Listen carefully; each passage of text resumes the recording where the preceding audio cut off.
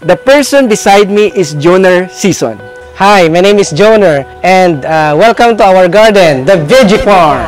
Joener is one of the millennials or today's urban agricultural warriors that will revolutionize the way we farm in the future. And that is urban farming.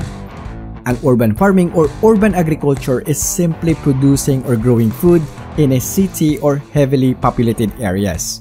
Ini ang pag-cultivate kag pag-distribute sang food like vegetables in urban areas o kung isa ka syudad. When you are into farming in the Philippines, most Filipino mindset of farming is associated with poverty. Farmers are poor and there is no future if you choose farming as a career. That's why most Filipino millennials chooses a different profession aside from taking agricultural courses. But did you know everything changed during the pandemic and this present-day economic inflation? Tumaas na naman ang presyo ng sibuyas. Presyo nga ng sibuyas ay pumapalo na sa 500 pesos ang kada kilo.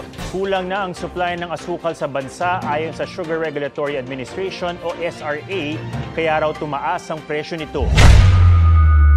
Today, most millennials realize the importance of food production. And some millennials slowly engage into growing their own food, kapin pa subong sa pagsaka sa mga balaklod or na-experience naton subong nga economic inflation. We're facing food crisis. Every time magbakal ka sa mga vegetable, tama ka mahal. Ito na may idea nga, why not ang ini nga mga ginabakal nga mga mahal nga mga vegetable is itanong ko sa likod siyang balay. Isama ko sa mga nawadaan trabaho during the time nga nag-hit gid ang pandemic, no? That was March 2020. So I went home without a job and I had a coffee at the backyard. And then nakita ko ni ngamon nga idol nga backyard lot nga ginhimo lang basurahan, taga-bukid lang. Wala siya ginagamit. So I started to think, why not isugudan ko siya tamnan. Joener started a small garden and eventually learned more about urban agriculture and modern methods of farming, which is hydroponics, a soilless technique of growing crops. So ining lettuce farming or hydroponics farming, na-learn ko lang, nga wala man ko budget, pero kay bangod, I have the will nga mag-learn, I have the will nga gusto ko siya padakuon for the sake of my family to be financially stable. I need to do, kahit maski ano siya kabudlay. From the start, it was a struggle for him, but he is determined to learn and persistent to follow his passion. Mabudlay siya. Kinanglan lagi nga masuguran. You can start small and dream big.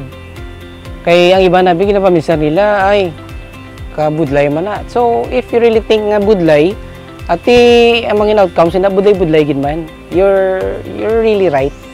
Kay bangod law of attraction, anong ginapaminsan mo, amo ginaang mangin matabo sa imo. Pero if you really think nga kaya mo na siya, hapos na siya, atuloy kaya mo gid. The pandemic helped us recognize the need of keeping a healthy lifestyle in order to boost our immune system and resist the illnesses brought on by the COVID-19. And as a result, people seek healthier food that is free of any contamination. Also, the looming food crisis that has been aggravated recently due to the acceleration of inflation paved the way for this generation to take on farming or grow their own food, especially the millennials who are living in the urban areas.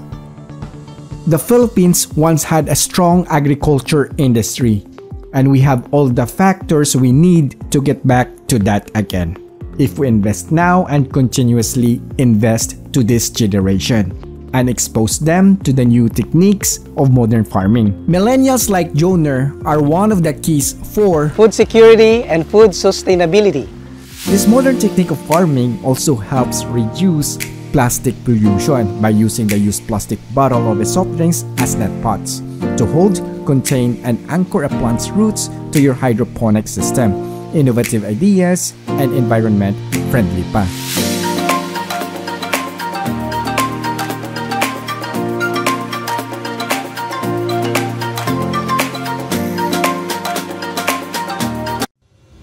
Before I end this video, I just wanted to share a life lesson nga natun-an ko diri sa VG Farms and of course kay Joener Sison.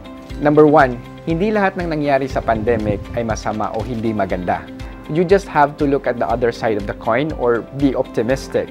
Just like Joener, nawalan siya ng trabaho dahil sa pandemic. At dahil din sa pandemic, he rekindled his passion sa pagtatanim. And now, his passion turned into a generating income. And he is now a supplier sa mga malalaking restaurants dito sa Bacolod. At malaki rin ang contribution niya sa food security and food sustainability sa ating bansa. And second is, failure is part of success. When you failed at certain points in life, do not consider it to be your last hope of achievement. Kagaya ni Joener, he failed too many times when he started doing hydroponics. But he is determined to learn and took those failures as lessons. And he took it also as positive experience. Always remember to take things positively and understand that if you have not achieved something, you did not receive a tag of failure, but rather you take home the lessons and ensure yourself of not repeating the same mistakes. You can use those failures as motivation for your goal. Do not let your failure na ikasira mo. Instead, you should make them a reason for your success the next time. Lagi niyong tandaan that your failures are reasons for your success. And last is the will to survive. The characteristics that make humans unique to every other living thing on earth is our strong will to live and thrive and ability to continuously adapt, change, hope, and love. Meron tayong makapangyarihan na damdamin at lakas at kakayanan na pagtagumpayan ang anumang sakuna at kahirapan. Madamo gid nga salamat mga ka-wonder. Till next time!